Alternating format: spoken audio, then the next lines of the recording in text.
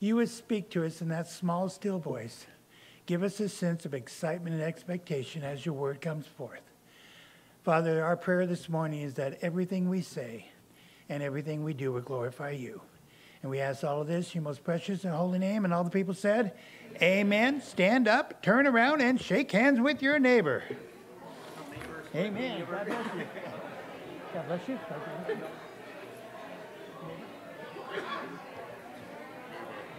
God bless you. God bless you. Angela, God bless you.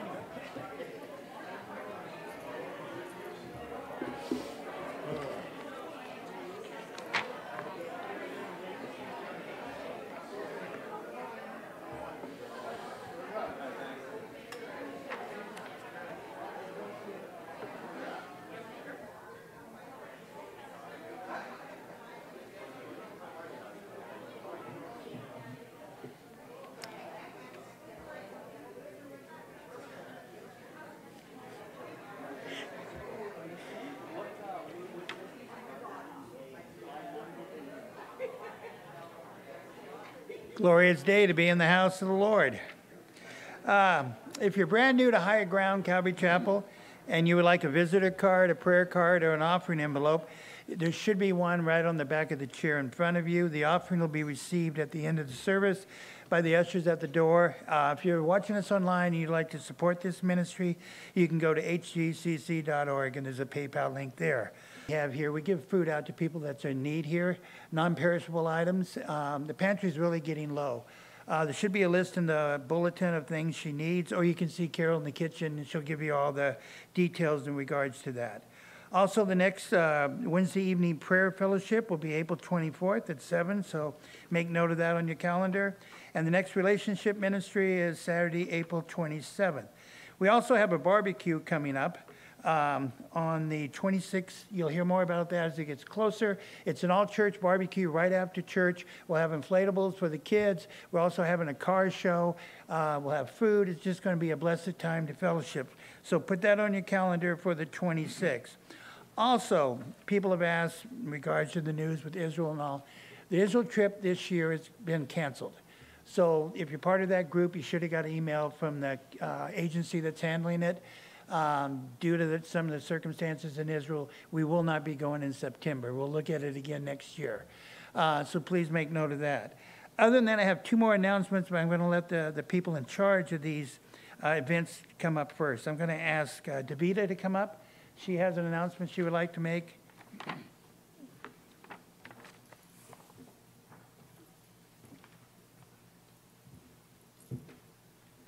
Good morning, church. So we'll be starting a grief share group. It's on Mondays beginning April 22nd. We have sign-up sheets both for AM and PM. Right now we're not exactly sure exact time, so it's AM, PM. It will be a 13-week session. And myself, I've been through the grief share and after the loss of my husband, and I can just speak for myself that it's good. It's a place of healing, a place of support. And I just highly recommend it for anyone that's had a loss of a loved one, a friend that you loved as well. And this ministry, I know, has, just by reading up even more on it, has touched people worldwide. It's not just a small ministry, it's a worldwide ministry. Again, it's a 13-week session. There will be a video.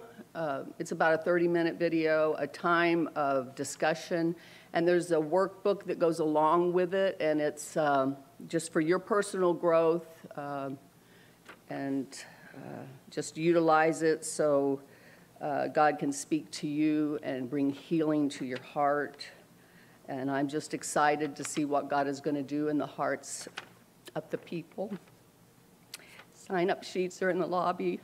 And again, we don't have exact times, but we're taking sign-ups for AM and PM and see how many people we can get to sign up, and that will make a decision as to whether we're going to do evening, but we hope to do evening. And really, it's not about the number. So if we, 2, 3 people, if they can't do morning, we'll do evening. So God bless you.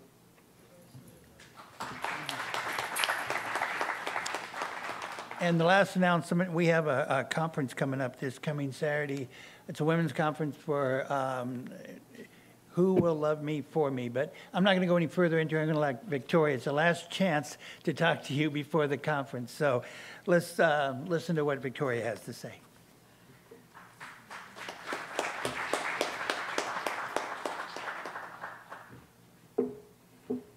Morning. So the conference is this Saturday. I'm excited to see what God is going to do. Who Would Love Me For Me conference is really to reach out to those who are broken, who have come from a background of any type of abuse, rejection, abandonment.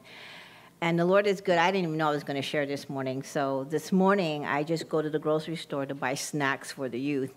That's what I do. So I'm in line, and the lady was saying, so early in the morning, the cashier, all this candy. And I said, it's for my kids. It's for the youth, And I shared with her how I always pray for God to bring me broken kids, Because I said a lot of people don't reach out to those who are broken. And then she starts crying, and she's a cashier, and she says, I have a story. And she says, I said, well, there's a conference coming up, And she says, she goes, I can't believe that someone is actually doing something like this to reach out to those who have gone through stuff, And until she shared her story, it was similar to my story. Most of you know that I come from that background of abuse. So women are going to come, and they're going to share their testimony. And these ladies are very brave to be able to come up and just open up their lives so it can help somebody else, because I always believe that what we go through is not for us. What we go through is the purpose to help somebody else.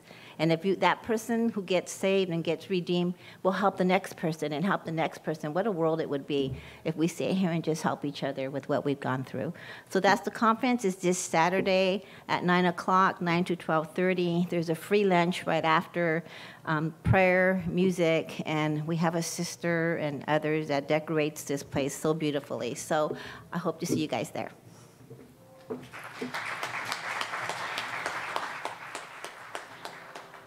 All right. If you're able to stand, please stand as we continue our worship service in song.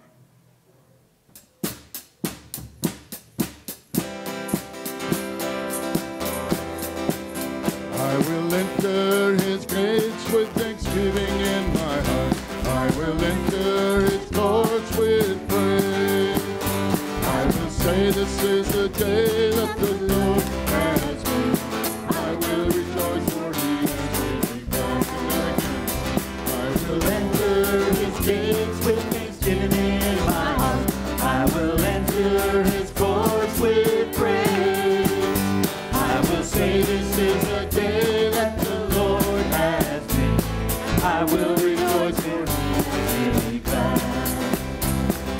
He has made me glad, oh, he has made me glad. I will rejoice, for he has made me glad. He has made me glad, oh, he has made me glad. I will rejoice, for he has made me glad. I will enter his gates with thanksgiving in my heart. I will enter his courts with praise.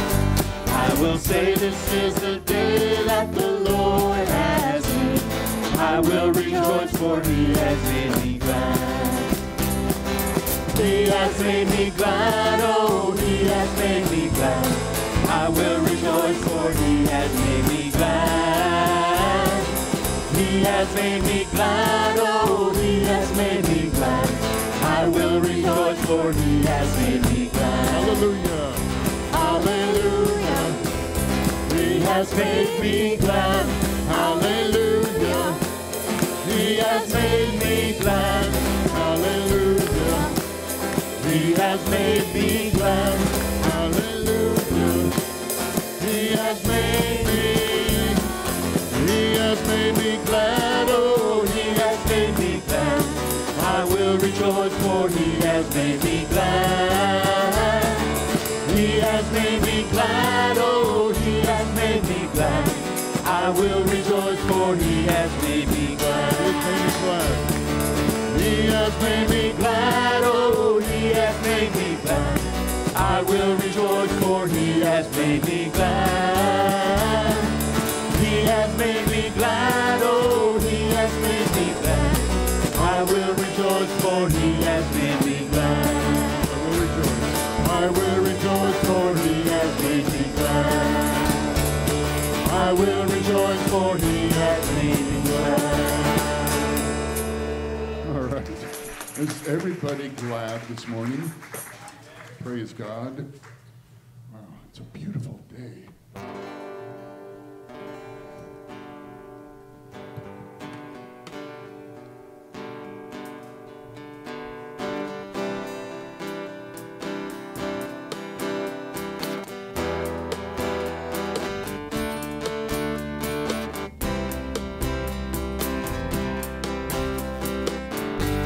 Secret in the quiet place, in the stillness you are there.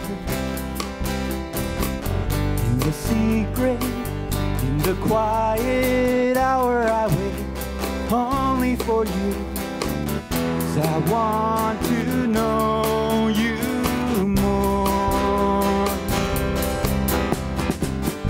I want to know you.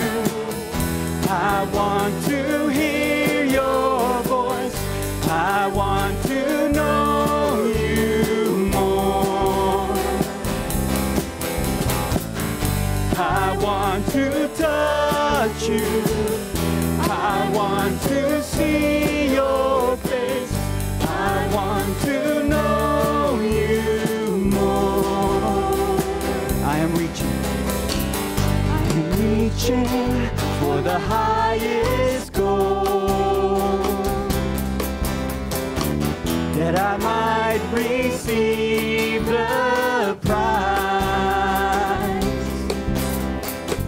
Pressing onward, pushing every hindrance aside, out of my way, 'cause I want to know you more.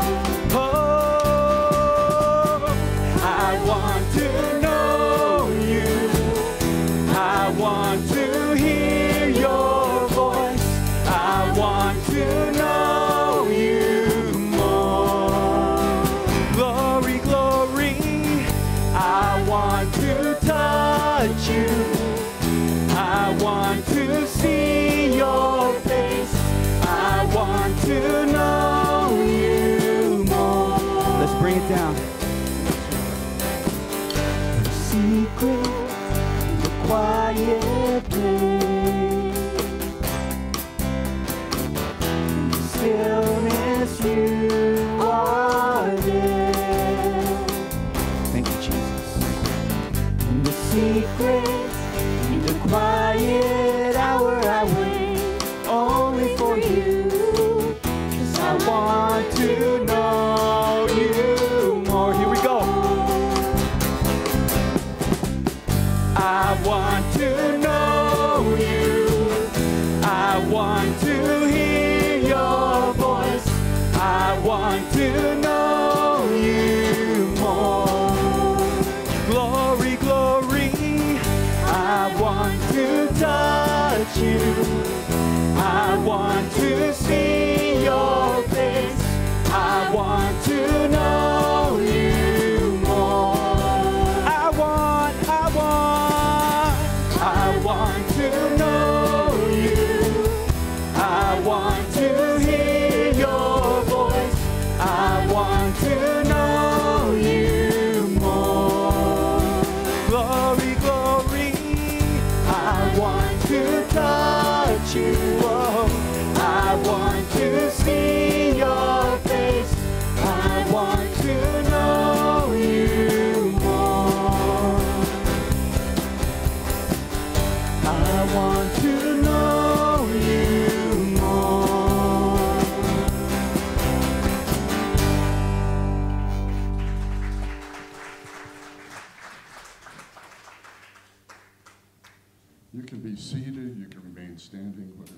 comfortable.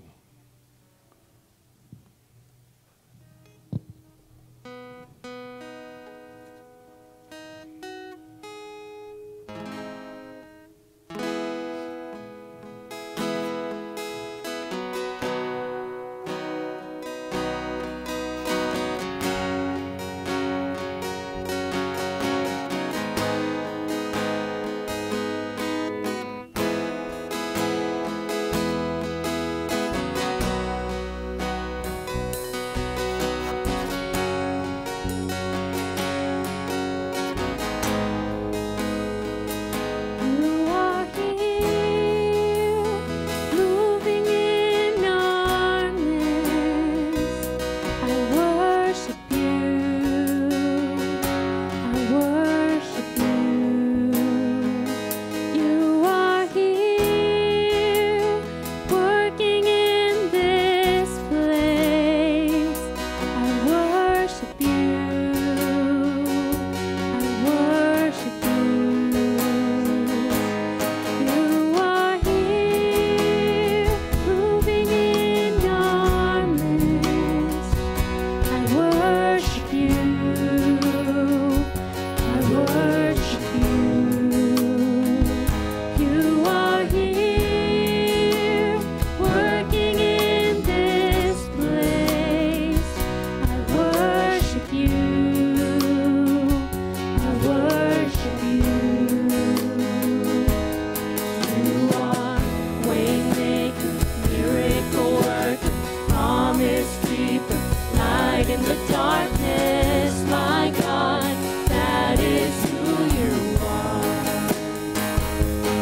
You are waymaker, miracle worker, promise keeper, light in the darkness, my God, that is who you are. You are here, touching every heart. I worship you. I worship you. You are here, healing every heart. I worship you.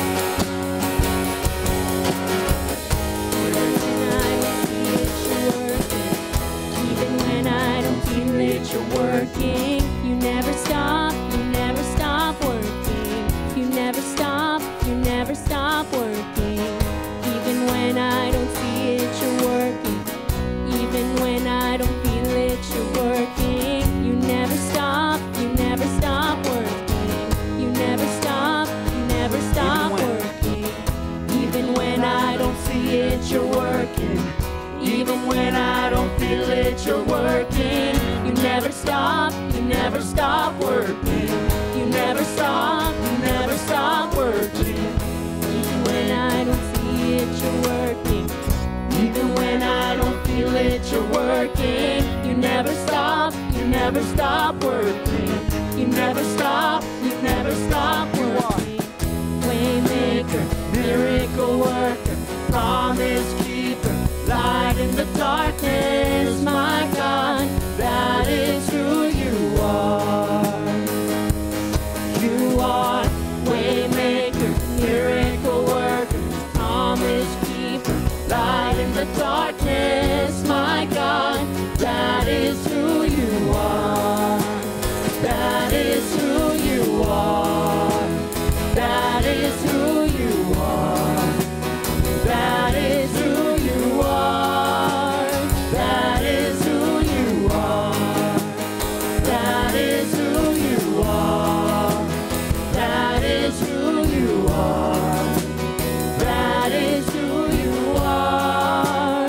That is who you are.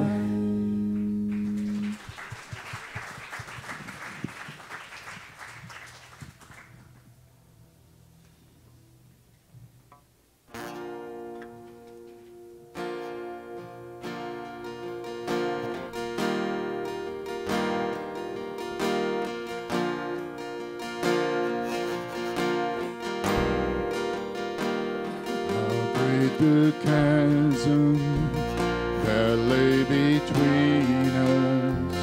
How high the mountain I could not climb. In desperation, I turned to heaven and spoke your name into the night. Through the darkness, your loving kindness tore through the shadows of my soul. The work is finished, the end is written. Jesus Christ, my living hope. Who could imagine so great a mercy? What heart could fathom such boundless grace? The God of ages stepped down from glory to wear my sin and bear my shame. The cross has spoken, I am forgiven. The King of Kings calls me his own. Thank you, Jesus. Beautiful Savior, I'm yours forever. Jesus Christ, my living hope. Hallelujah.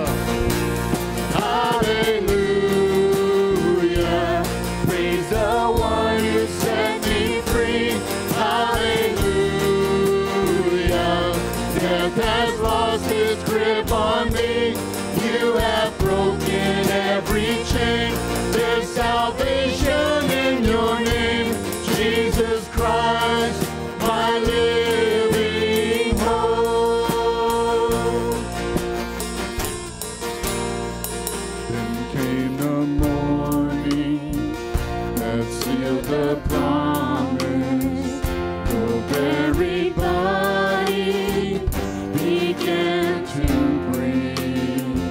Out of the silence, the roaring lion declared the grave has no claim on me. Sing that again. In the morning that sealed the promise, your very body began to breathe. Out of the silence, the roaring lion declared the grave has no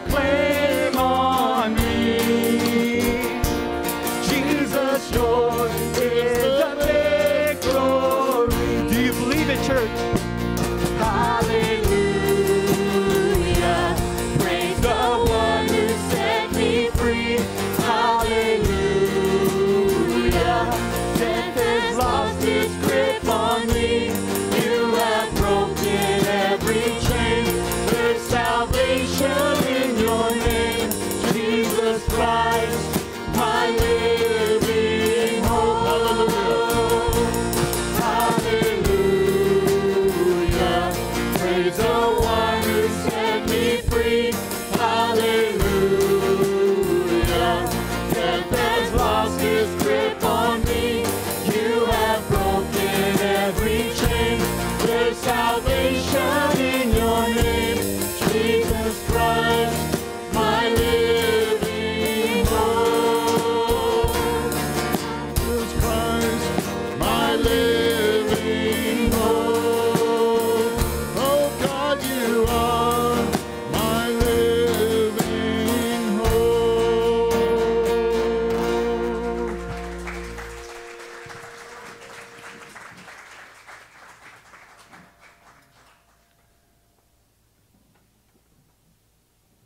God, it's dried out my throat. All right. You know, I've told people, I've said this on Wednesday nights and maybe in our men's Bible study, but the song, He Knows My Name. And I believe that the name that God knows is the new name that we're going to receive when we get to heaven. Because the name that we have on earth is an earthly name. But his name for us is a heavenly name. And it's that heavenly name that's written in the book of life.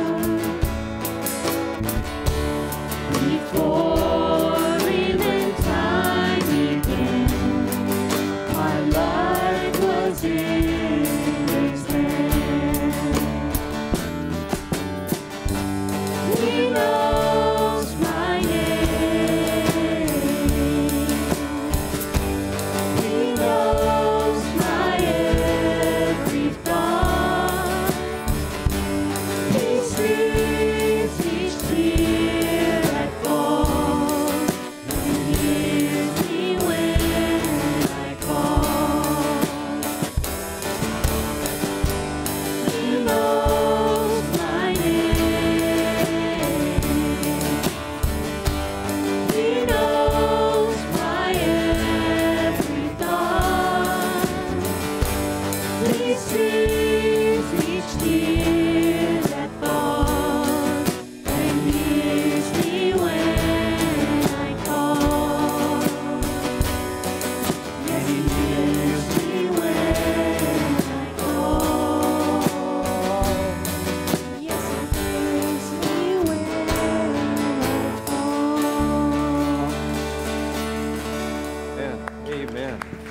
Heavenly Father, you hear us.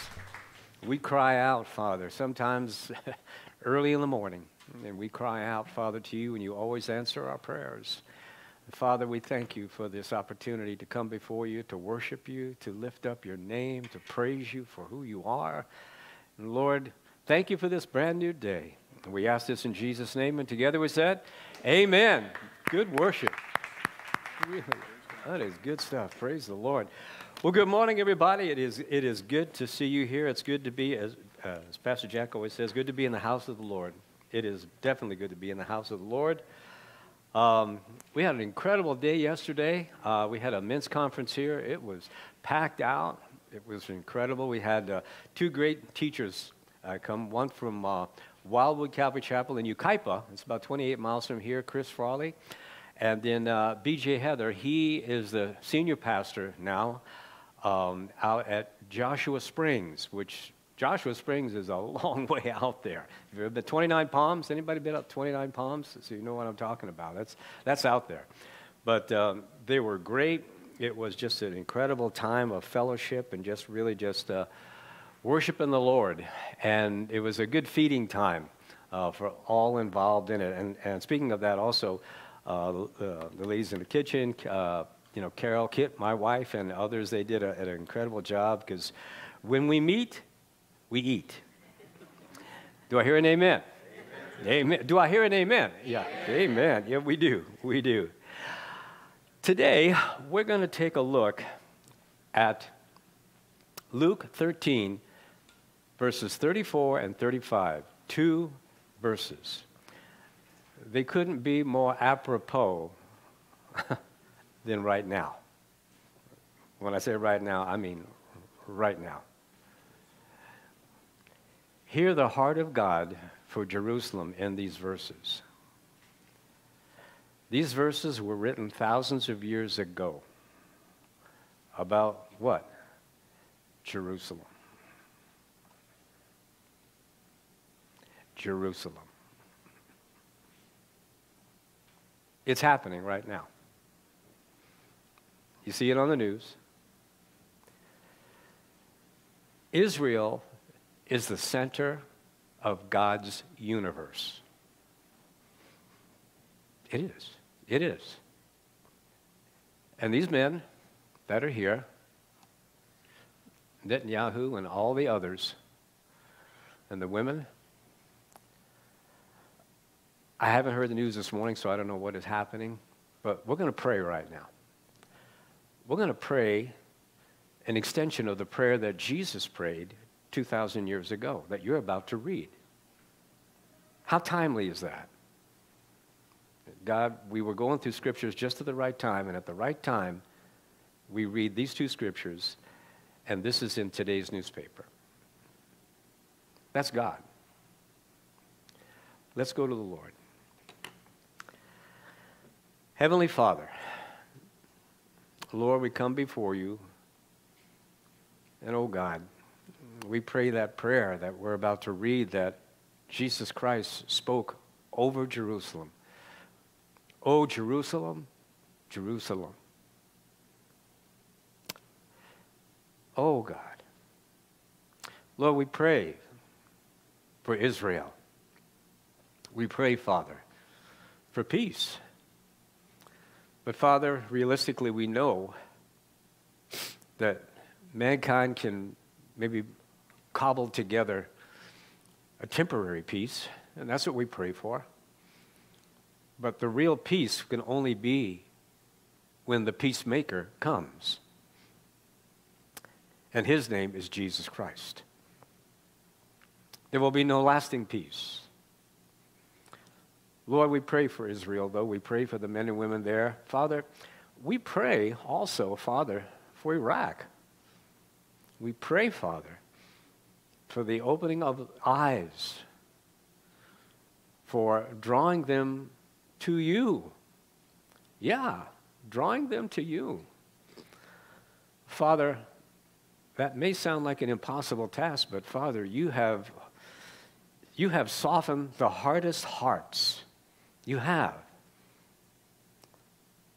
As we look, Lord, at history, we realize, Father, that the nations that have come up against this little nation, Israel, the desert is their bones are scattered across the desert and dried out. The Egyptian army was at the bottom of a river. They're not fighting Israel. They're fighting you. So, Lord, we pray. We pray, Father, that there can be peace, some kind of peace, some way, somehow. There would be temporary, Father, that there would be no loss of lives, no more agony, at least for a season, Lord, we pray. We pray, God, with a broken heart, the same heart, Father, that Jesus had when he looked at Jerusalem and he prayed. So, Lord, help us understand these scriptures today, these two little verses, Father. The heart of God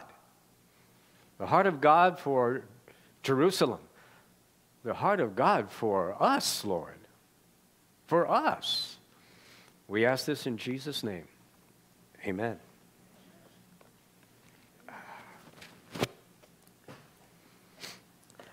Luke, the 13th chapter, we're going to take a look at these two verses. Jesus laments over Jerusalem. Reading verse 34, and this is a comment. O Jerusalem, Jerusalem, the one who killed the prophets and stoned those who sent to her. How often I wanted to gather your children together, as a hen gathers her brood under her wings, but you were not willing. Wow.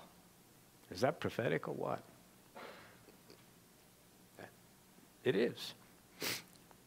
There is a great tenderness in these words as seen in the imagery of a hen and a chicken. And this outpouring of divine compassion foreshadows his weeping over the city that we're going to see in Luke 19:41. Jerusalem, Jerusalem. Wow. The clear, deep, sincere emotion. He says here, I would have gathered. And the translation there, really in the Greek, literally is this. I willed, but you willed not. That's how powerful that is. I willed that you would come to me, but you willed not. Now we look at Israel and we look at Jerusalem now and we see the devastation. Jesus was talking about an earlier devastation that was going to happen within 30, 40 years. Titus was going to come in, and he was going to devastate the city. There wouldn't be one stone left on another. There would be slaughter.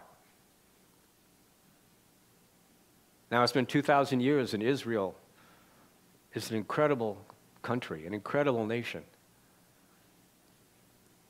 But there are nations that want to wipe it off the face of the planet.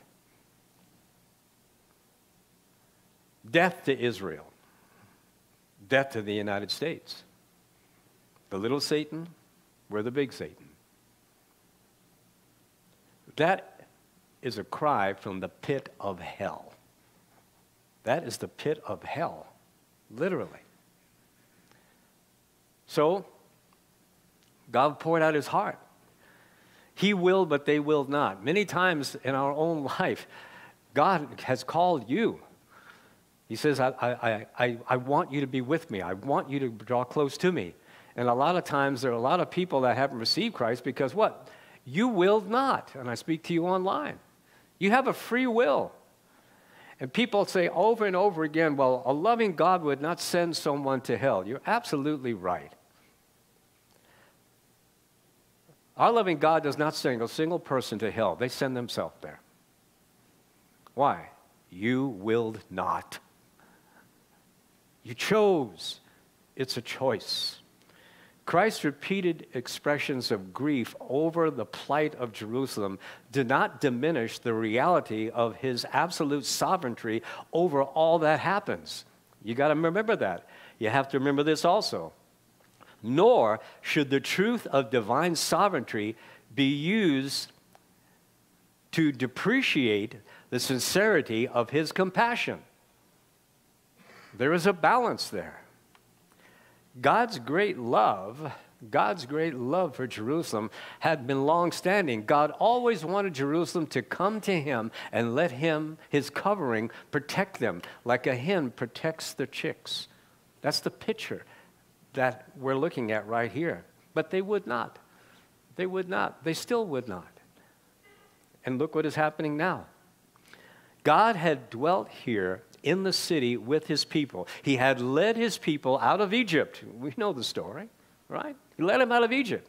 He led them with his fire and his smoke for 40 years to the promised land.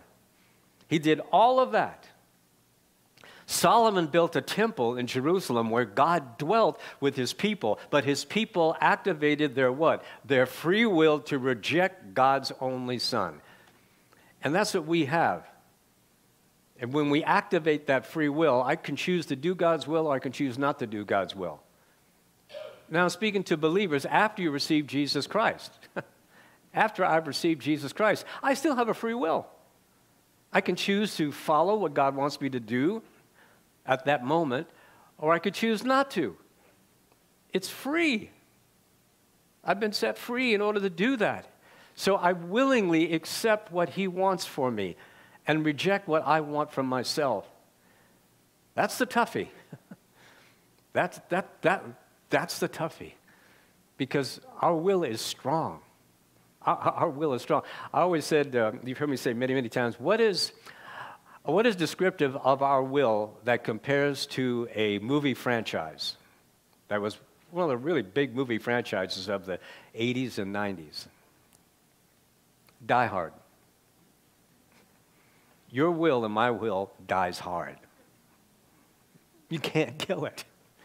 It keeps coming back. It keeps coming back. It keeps coming back. It dies hard, like the battery, die-hard battery. Yeah, it keeps coming back. Why? It wants what it wants. I want what I want. And God says, no, no, no, give up what you want for what I will give you, and it will be better than what you want. But we can't see that. We're blinded. Why? By the stuff of the world. We're blinded. Israel was blinded at that time. Israel is blinded today. I don't know what's happening right now. I don't know who's firing what missiles or this. This much I do know from history. When Israel gets hit, they hit back twice as hard. They do. They've been dealing with giants since David. And they'll take on a giant. They will not back down. That's the one thing I do know. Israel doesn't back down. There's no retreat.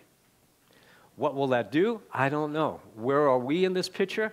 I don't know. What's going to happen? For sure, the president and other people, they're meeting, they're trying to do, and I give them credit in this sense. They're doing the best that they can. Maybe a lot of it is politically motivated. I get that. Maybe it is financially motivated. I get that too. That's the world that we live in. Okay, we don't live in a fantasy world. That stuff is out there. But I would pray somehow that God would get through to somebody somewhere in the United States and in Israel and speak to their soul and say, why don't you try this? Try that. That may help the situation. Granted, it's a temporary help, but it will help the situation. That women and children, men, old and young, won't be slaughtered. On both sides. Because every man and woman, every soldier that is in Iran has a soul. Yeah. Yes, the ideology is totally what they want. I get that. But does God love them? Yes, he does. And he desires for them to be with him. But this whole scenario has to play itself out. Why? Go to the end of the book. You know exactly what's going to happen. But Jesus, he lamented over this city. God had dwelt there, like I said, in the city with his people. He had led the people out of Egypt. He led them with fire and smoke, and for 40 years to the promised land. Solomon built that temple in Jerusalem where God dwelt with his people. But his people, like I said, they activated their free will, and that was the issue. Jesus is warning over the beloved city, Jerusalem, when he says, "O Jerusalem." "O Jerusalem, Jerusalem." He mourns over it. They rejected the prophets God sent, and then they rejected God's Son. This is what happens when we reject God in our life on a personal level.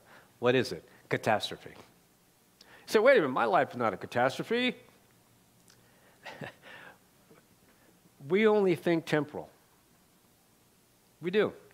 The majority of our life, we think in a temporal way. This is solid, this is it, I need to do this, I go to work, I earn money, I pay bills, I do that, I go here. It's all temporal. It's all temporal. It's all going to burn. One day it will burn. It's all gone. What about eternity? What about thinking there instead of just thinking here? Because we get caught up with the world. That's it. They rejected the prophets. I say with you, and I say with Jesus Christ, Jerusalem. Look at verse 35, that second verse. See, he starts, in other words, pay attention. Your house is left to you desolate. And assuredly I say to you, you shall not see me until the time comes when you say, blessed is he who comes in the name of the Lord. There's a quote. He's quoting Scripture. Wow. Wouldn't it be great if he came now, right now, to where Israel's eyes would be open? I have no idea what's happening right there. It's like nighttime right now. It's probably 12 o'clock at night or something like that. This account of Luke's clearly falls at the earlier point of Christ's ministry. Then the parallel account, you might want to write down Matthew 23, verses 37 and 39. Matthew 23, 37 and 39, which took place in the temple during Christ's final days in Jerusalem. The wording of the two laments basically is nevertheless virtually identical. The wording is identical. This is identical what was taking place. Here, Christ delivers prophetically the same message he would later pronounce as a final judgment. He's giving the same message. That's exactly what it is. Jesus now speaks to them that this is their house. Now watch this. This is their house. What are you talking about? They have taken it away from God with their evil will. This is your house now. You deal with it. What am I saying?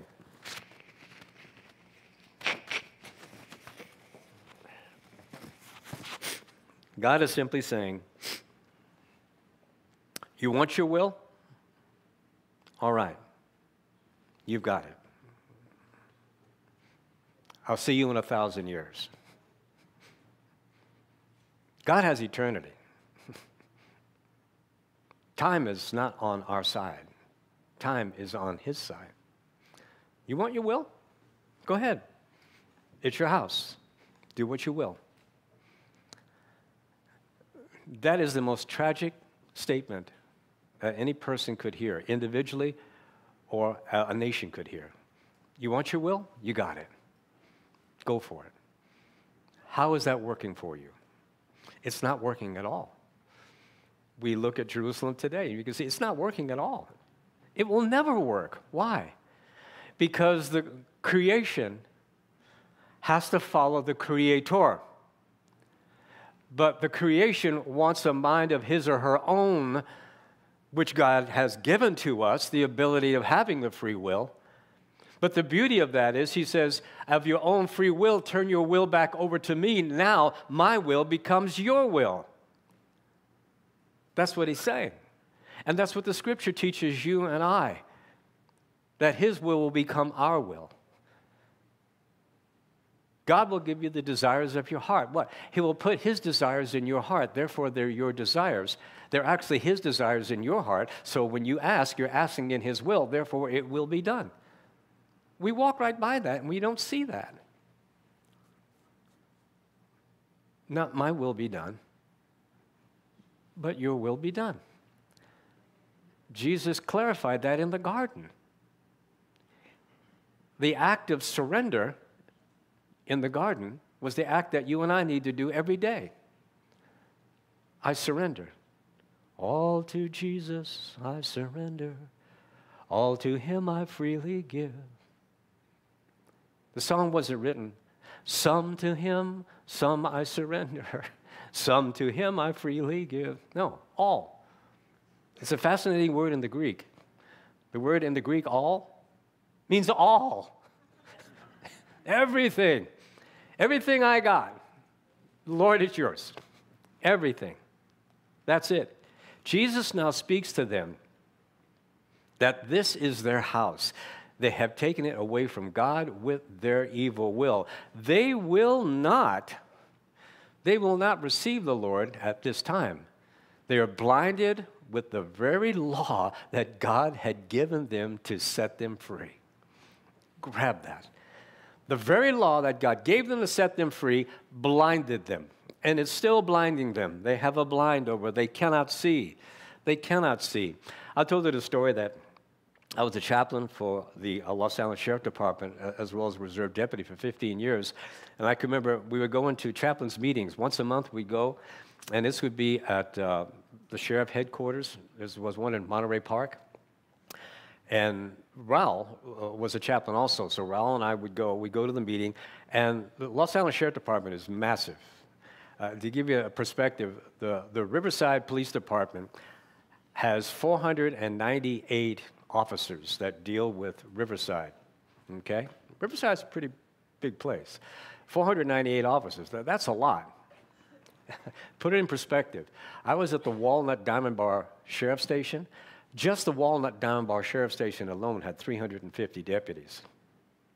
There's over 20,000 deputies in Los Angeles. You realize how big Los Angeles is? It is huge. But we would go to the meetings, and we went through a time to where it was basically, you had Protestant pastors, you had Catholic priests, and you had rabbis. I know that sounds like a joke I'm about to tell. Okay, well, the Catholic priest said to the rabbi, no. No. We're there, and the Catholic priest would get up one month, and he would share about the sacraments and stuff like this and everything. It was good. It was good. And we would get up, and we would share, about Protestant, so forth. Everybody open-minded, nobody, closed-minded and stuff like this. It did work. It really, really did. But we were there, and the rabbi got up, and he started talking about this, and he'd go through the Old Testament, and he's talking. And then he did a Passover service, and he's doing this. And Raul and I go, oh, look. He's talking about Jesus right there, and the Passover. And then you take the matzah and you put it together, and you have the one in the middle, and that's Jesus right there. And he and I are talking that everything that he's talking about is Jesus. He can't see Jesus. You are talking about the Messiah right there. He was wounded for our transgressions. He was bruised for our iniquities. That's Jesus. No, that's talking about Israel. It says he. It doesn't say thee. It doesn't say those. It says he in the Hebrew, in your own language. No. It's about Israel. Blinded. They cannot see. They cannot. And I say, and I'm almost 40% Jew, so I can get away with this. It's true. They can't see. They can't. One day they will. When? Jesus said, when you, that day, blessed is he who comes in the name of the Lord. But before that comes, there will be horrific times for Israel. Horrific time. We look right now and we see the news and what is happening, and that is horrific. That's horrible. And just the thought of people's lives, women and children and so forth, being murdered. That is horrific. That is nothing compared to the book of Revelation. That is nothing compared to that time when after 3.5 of the 7 years, the Antichrist walks in and sits down and says, I am God, you will worship me. And their eyes are open. And what will they say? What have we done? What have we done? It will be wholesale slaughter. O Jerusalem, Jerusalem, how his heart wept for them, how his heart weeps for them now, how his heart weeps for you if you don't know him now. That same weeping, Christ is weeping for you. What? To come to him, to let him love you, to let him receive you. Jesus is speaking prophetically here of the day in the future when they will see him coming in the clouds. Then what? Then everyone will bow to him and confess that he is the Messiah. Everyone. You say everyone? Yeah. Every knee will bow, the Bible says, and every tongue confess. Now, you can bow of your free will, or you can be forced to bow. But those who reject Jesus Christ, they will bow. They will bow. They will do it out of absolute agony, out of absolute pain, but they will bow. Why? Every knee will bow. Why? To him. I desire in my lifetime here, and I believe you do too, and I pray that you do too as I'm talking to you, I gladly bow the knee to the Lamb. The Lamb of God that takes away the sin of the world. Because if you don't bow before the Lamb, you will bow before the Lion of Judah. I guarantee you will. That line in that song about the lion is true. Every knee will bow. That word blessed, it's a quote. You might want to write down Psalms 118, verse 26. Blessed is he that comes in the name of the Lord. Psalms 118, verse 26. It reminds you of a story. There's a small child, not even old enough for school, went into one of those mirrored mazes. Everybody ever gone into those things where you got the mirrors and you're trying to find your way out? You know, and you slam into a mirror and realize, or a piece of glass because, right? Well, the little girl went in there. When her father discovered that she had, slipped away and saw her trying to find her way to find the beginning of this thing, and she began to cry because she was fearful. She became increasingly confused by all the paths until she heard her daddy call her and say, "Don't cry, honey. Put out your hands and reach around and you'll find a door. Just follow my voice." As he spoke, the little girl became calm and soon found her way out and ran to the security of her father's outstretched arms. What is that? God's voice is calling us from the confusion of the maze of this life. He is calling. Jesus is tenderly calling to you. That's a hymn. He calls. Do you hear? Do I hear? We are hearing as God calls to us through his yearning, through his wooing, his longing, his pleading heart. He is pleading, literally pleading. God yearns for us. He yearns for the time when we will be with him again. He yearns for the time when the relationship between him and his creation will be perfect as it once was. In the first 2 pages of the Bible, you have all those pages in your Bible. Only the first 2 pages, everything was honky-dory. Great. Page 3, chapter 3, Genesis, everything fell apart. And God took the rest of the entire book to bring us back to the beginning of the book. That's what he's doing. God yearns for that. Jesus laments for Jerusalem, as he says, "O Jerusalem, Jerusalem, killing the prophets and stoning those who are sent to you." They would not. It's not that they will not. They would not. They would not. Jesus is expressing to us this morning that yearning of God.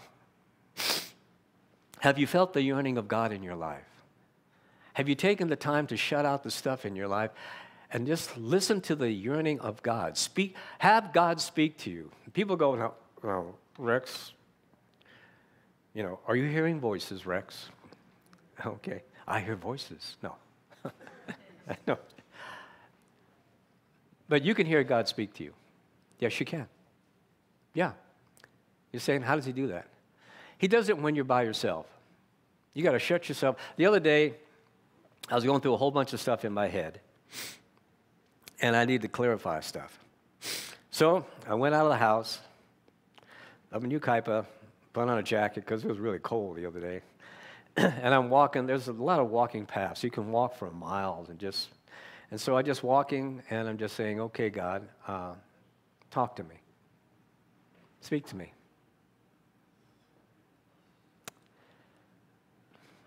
Like Elijah, there's no thunder.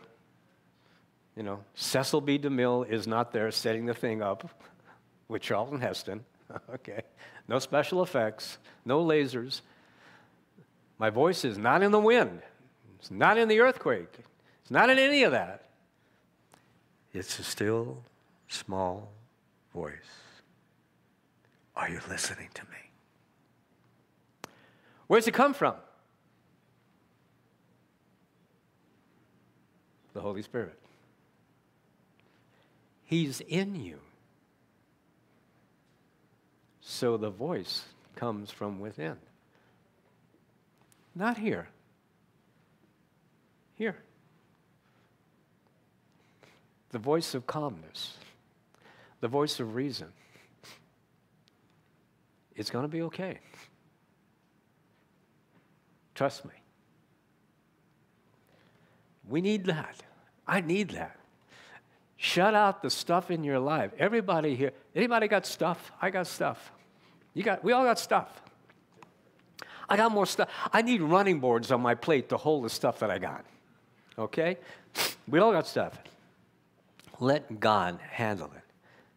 Now, can you imagine the ache and the hurt in God's heart as he yearns for Jerusalem to come to him, as he yearns for you if you haven't come to him, as he yearns for his child even, who has said yes to him, to follow him in a greater degree? Jesus says, he often would, I have gathered your children together as hens. Jesus is lamenting over all of this situation. God has tried to bring the fallen creation back to him from Noah to Jesus. Grab a hold of that for a second. From Noah to Jesus. God has tried in all kinds of manner to make the relationship between him and his people right. And I'm not just talking about the Jew. Yes, the Jew. But what? I'm looking at his people. Why? He created you. He knew you in your mother's womb. He knew when you were going to be born. He knew your name before you knew your name. I can't even talk now. You knew your name. He did. God tried so many ways. God tried through Noah and a flood. He tried through Moses and the prophets. God tried through the judges. Go through the Old Testament. He tried all of this. What? God has tried in all kinds of manner to make the relationship between him and his people right. God has tried to woo, to win back, to persuade his people to come back to him. Through the history of the Old Testament, God worked with the people of Israel, trying to win them back. He has. But at last, it was to no avail. As Jesus says in our text, what does Jesus say? You would not. How many times as I'm talking to you online, I'm talking to people in the chapel, how many times, I'm talking about if you don't have a relationship with Jesus Christ, has God tried to woo you? And you came that close. There was a person who was talking to Paul, and Paul was trying to convince him to become a Christian. And this person who was a leader said, Paul, you've almost persuaded me. But go away and come back another time, and maybe we'll talk about that. There was never another time. There will never be another time. Today is the day of salvation, not tomorrow. I have no guarantee of the sun coming up tomorrow. Israel Jerusalem has no guarantee what's going to happen in the next 24 hours. You who are sitting here, you who are online right now, and I speak to myself too, have no guarantee of what's going to happen within the next 24 hours. None. The world is literally on the brink of a world war. And it's not going to be World War I. It's not going to be World War II, which ended in a nuclear holocaust. It's going to be 1,000,000 times greater than that. What is God doing? God the Father decided he would send Jesus to reconcile them and to bring humanity back. What did God do for you and me? This is what he did. What humankind would not do for itself, God did for them. What you would not and could not do for yourself, God did for you and he did for me. Why? Calvary. Jesus Christ on Calvary settled it all. What's the song? Calvary covers it all. It covers it all. It handles it. This was a situation. This is the great news of the gospel, really, for Israel today and for you and for me. God decided that man could not be won back. So the Father decided what? We're going to send Jesus, we're going to send my Son, and these are the things that are going to happen and make it happen. This is what the situation was. This is what was taking place. But they would not. So God decided if he came among his people, if he walked with his people, if he spoke to them as one of them, and the great love that he had for them, maybe that would take place. Maybe they would. Maybe they would listen. Maybe they would understand how he longed to have the right relationship with his people. So, we all know what he did. God became flesh. He struck a tent of flesh, as the theologians say. He struck a tent of flesh. And what? He tended among his people. He lived among his people. He walked with his people. He hurt with them. He taught them, and he pleaded with them. He walks and he pleads with you as a believer to walk closer to him and walk further away from the world. He pleads with a non-believer to come to him because the road that you're traveling down has a dead end. And when I say dead, I mean dead. It's a dead end. It's kind of like the story of long ago that there was a ruler in Persia. And he was a wise, good king, and he loved his people, and he wanted to know how they lived. And so he wanted to know about their hardships. And as the story goes, often he dressed and he clothed himself in working man, maybe rags or something, and he would walk around with the poor.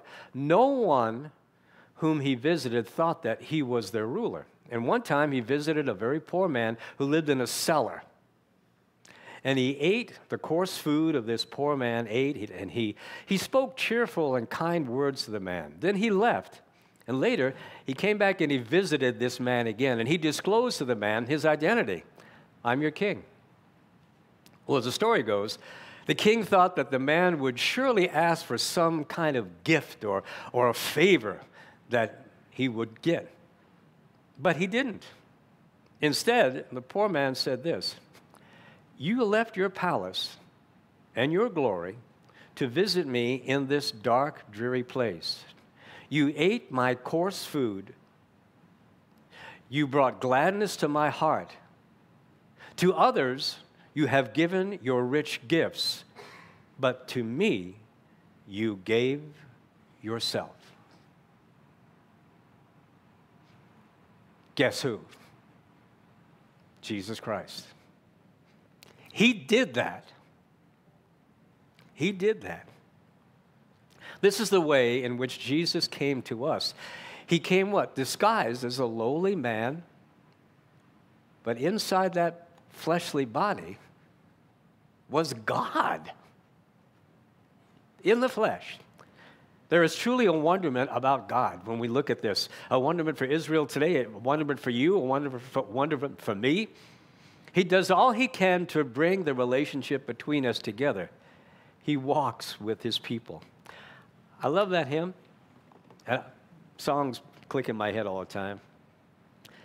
and he walks with me, and he talks with me, and he tells me I am his own, and the joy we share as we tarry there, none other has ever known. If you don't know Christ, you will never know that joy. You will never know it. The world can never give it to you. I don't care how much money you have in the bank. I don't care if you have the corner office. I don't care if you're Elon Musk. And I would pray if you're Elon Musk and you're watching this, you turn your life over to Jesus Christ. Yeah. Because when it's all said and done, you can sell all the electric cars you want. You can put people on Mars. But if you don't know Jesus Christ, you're headed to hell, Elon. You need Jesus. It's just that simple. Write me. He walks with us and he talks with us. This is what he does. All of this is part of his lament in these 2 verses. What was the story? He is raised from the dead for his people. That's you and me as well. He gives them the free gift of salvation, and then he gives them the free choice to take that gift or leave it. That's the gospel right there, that one paragraph. That's it. That's the whole gospel. You have the choice. I have a choice. All of this is part of the lament that he has. If we went through all of this stuff for a certain group of people, we would demand that they take this gift, period. That would be it. But not God. He opens it up and he gives us the ability to choose. God is telling us that he has done all of the work of bringing his creation and himself back together. All you need to do is reach out and take it. That's what he's saying. He says it to you and he says it to me. He knows he could not woo them back. He knows he could not woo us back, and so he did that. He chose Jesus Christ. God yearns for you to accept this gift of salvation. If you haven't, God yearns for this relationship with him to be right, and that's it. Salvation is present here in the Word of God today. Salvation is present for Israel today. Salvation is present for you if you haven't received Christ, or if you have, to walk closer to him. Salvation is for you if you haven't received Christ. You can know him today. An unknown author wrote this. Longfellow, the great poet, he could take a sheet of paper, write a poem on it, and make it worth $60,000. That's talent. Rockefeller, for those of you who know Rockefeller, well, he was an early form of Elon Musk. Rockefeller could sign a piece of paper and make it worth millions of dollars. That is capitalism. A mechanic can take material worth $5, make it into an article worth $50. That's skill. A merchant can buy an article for $10, put it on his counter, and sell it for $25. That is business. But God can take a worthless, sinful life like mine, wash it, cleanse it, put his Holy Spirit in it, and make it a blessing to all humanity. Folks, that's salvation. Amen. That's what he did for you. That's what he did for me. That's what he wants to do with Israel. That's what he wants to do with Iran and Iraq and all of the people. He desires to do that, as that salvation is available for all who choose to accept it. God's voice comes to us in what? The maze of life, like that mirrored room with that little girl. How do I get out of this? Listen to the Father. I'm here. It's okay. Come this way. Come this way. Come the way of the cross. I got you. I love you. Come on. How many people long to have Jesus Christ do that to you? Oh, I love you. I love you. I love it. I remember when Nancy was little, I used to love hugging Nancy. Used to hold her. I can't hold her now, but I can't pick her up now, but I still tug her. Little Annalise, I love holding her, I love hugging her. Something about that. as a father or a grandfather, there's something special about that. Your Father desires to do that to you.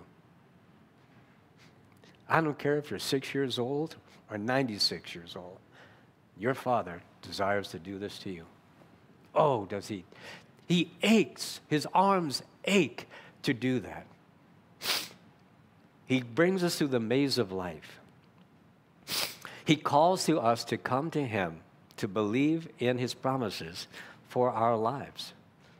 In these two verses that we have, we just had the two there, we can hear the heart of God speak. Jesus said himself, "He who has an ear, let him hear what the Spirit is saying." Am I listening to him this morning? Can you hear him calling your name? Come. Come to him. He calls us. He calls us to believe. He calls you and he calls me. He calls Israel. He has given us salvation. He calls us to be right, in a right relationship with him. He calls us to be his people, to worship, to praise him, for him to be our God. What does he do? He calls us in grace. What does he do? He calls us in love. What does he do? He calls us to be his. That's what he does.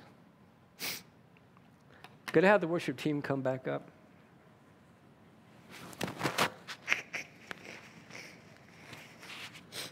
You know, this message is a broad message and it's a narrow message. It's a message to everyone who may not know Jesus Christ. It is a message that we all need to hear. I close with a little poem. It's entitled, God Can. When you feel unlovable, unworthy, and unclean, when you think that no one can heal you, remember, my friend, God can. When you think that you are unforgivable for your guilt and your shame, remember, my friend, God can. When you think that all is hidden and no one can see within, remember, friend, God can. And when you have reached the bottom and you think that no one can hear, remember, my friend, God can. And above all, remember this. When you think that no one can love the real person deep inside of you, remember, my friend, God can. And he will. Let's stand, shall we? Heavenly Father, I come before you, and you are the God of God can. Oh Lord, as Jesus looked upon that city 2,000 years ago and he cried, "O Jerusalem, O Jerusalem." Today we see Jerusalem, we see Israel, Father, in the midst of, we don't know what's going to happen next. But Lord, we look at our own lives and we realize you called out to us individually. Come to me, all you who are heavy laden, and I will give you rest. I will give you peace. Take my yoke upon you. It is light. It is light. Let me guide your life. Oh, Lord, I pray right now with every head bowed and every eye closed, if there's a person inside this chapel that is not sure of your salvation, I want you to raise your hand. I want to pray for you wherever you are. If there's anybody here, if you have any doubt at all that you are saved, in other words, if you were to die within the next 1 hour, you know for sure you're going to be in heaven. If you have any doubt whatsoever, raise your hand right now. I want to pray. I'm going to pray with you. I want to pray right now. I want to lead you in a prayer. It's a simple prayer. You could say it in your mind or you could say it out loud, however you want to do this. And it's not about the words. It is about the intent of your heart. God sees your heart right now. He knows your will. Speak to him and simply repeat these words from me to him, either audibly or in your mind. Simply say, "Dear Lord Jesus, I know I'm a sinner. God, I want you in my life. God, I turn my life over to you. Save me. Give me salvation. Forgive me my sins. I repent of my sins. I turn around. Be my Lord. Be my Savior. Be my God. In Jesus' name I pray. If you prayed that prayer, either here in the chapel or online, I want to welcome you as my brother and sister in Christ. You see, we don't, here at Higher Ground Calvary Chapel, it's not about people turning their life over to a church or a pastor or a religion or denomination. It's receiving Jesus Christ as your Lord and Savior. Because when it's all said and done, when you get to heaven, they're not going to have a church name above the door. You're going to be face to face with Jesus Christ. And he's going to say to you, because today you said yes to him, come here, my child. I love you. I love you. I love you. I long for that. I want to thank you for receiving Christ. I want to thank you for opening up your heart to Christ right now. We're going to have a time of prayer. And people that are going to help us with prayer, if they come forward, Pastor Jack and others. And if you have prayer about anything, while they're playing this song, you come forward and let's pray with you.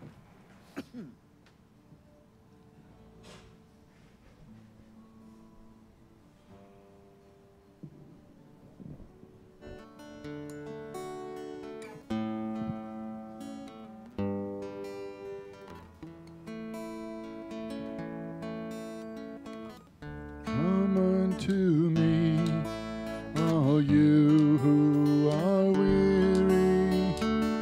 Come unto me, all you who need rest. Take up my yoke and learn all about me, and I will give you rest. Come unto me, all you who are weary. Come unto me, all you who need rest. Take up my yoke and learn all about me, and I will give you rest. Why do you linger? Why do you wait? You carry on without me. I've always been here, but still you hesitate. I have much in store for you, if only you would come unto me, all you who are weary. Come unto me, all you who need rest. Take up my yoke and learn all about me, and I will give you rest. Why do you linger? Why do you wait? You carry on without me. I've always been here, but still you hesitate. I have much in store for you, if only you would come unto me, all you who are weary. Come unto me, all you who need rest. Take up my yoke and learn all about me, and I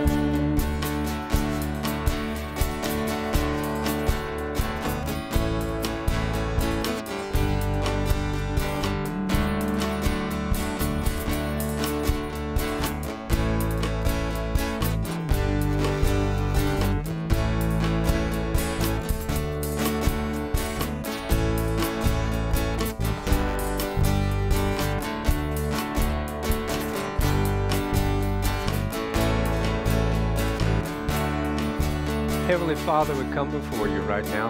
God, I thank you for this service. Lord, I thank you for every man and woman here. And I ask a blessing on every single person here. Lord, you know our hearts. You know we're but dust. But God, you love us. And in our heart, in our soul, each one of us is longing for those arms to come around us. And I pray that God's speaking to you right now and telling you, my Holy Spirit is doing this on the inside. My Holy Spirit is hugging you on the inside. He's loving you. He's loving you. And he will always love you every day of your life. And then one day, you're going to stand face to face with me. And when you do, I'm going to hug you like you've never been hugged. Like you have never been hugged. Because then, and only then, we will really know the love of God. May God bless you. May God watch over you today, throughout this week. We ask this in Jesus' name, and together we said, amen. God bless you guys. Have a blessed week. Woo! He has made me glad, oh, He has made me glad. I will rejoice, for he has made me glad. He has made me